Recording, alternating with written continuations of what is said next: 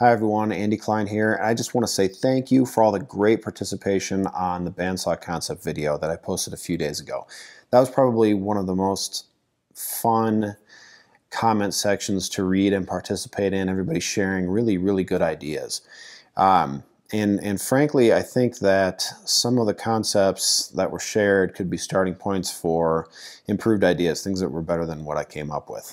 So I've been putting a little bit of thought into the ideas that were shared and some tweaks and how they could be refined and perfected. And I wanted to share kind of my top two new designs for a bandsaw that offers quicker blade changes.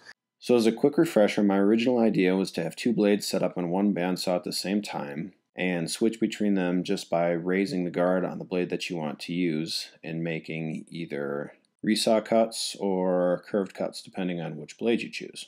So a popular idea in the comments of the last video was to have a cassette tape type of solution where blades are contained in a large cartridge that has the wheels and the bearing guides and everything, so that these can simply be swapped out, some kind of clutch with the motor, and you do quick changes that way. And I thought this idea was intriguing, but at first I was really concerned about how unwieldy these things would be. I mean, that's a lot of weight to be changing around. I think that strain and pinch points and just the difficulty of changing these would be pretty high.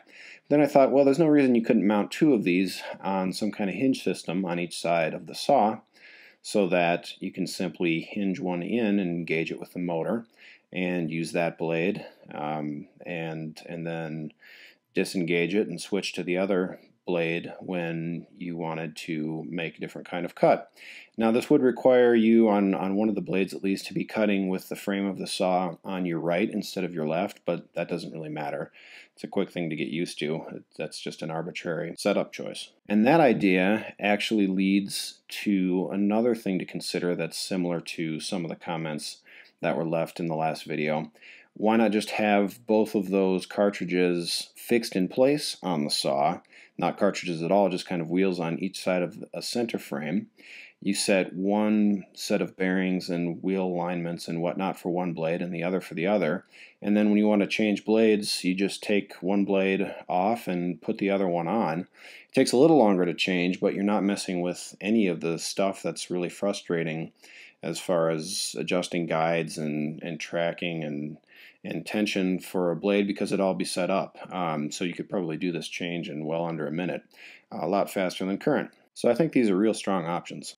Well, once again, these ideas are free for anyone to use and improve on. I'd be really interested to hear what you think of the new options and any thoughts on how they could be made even better.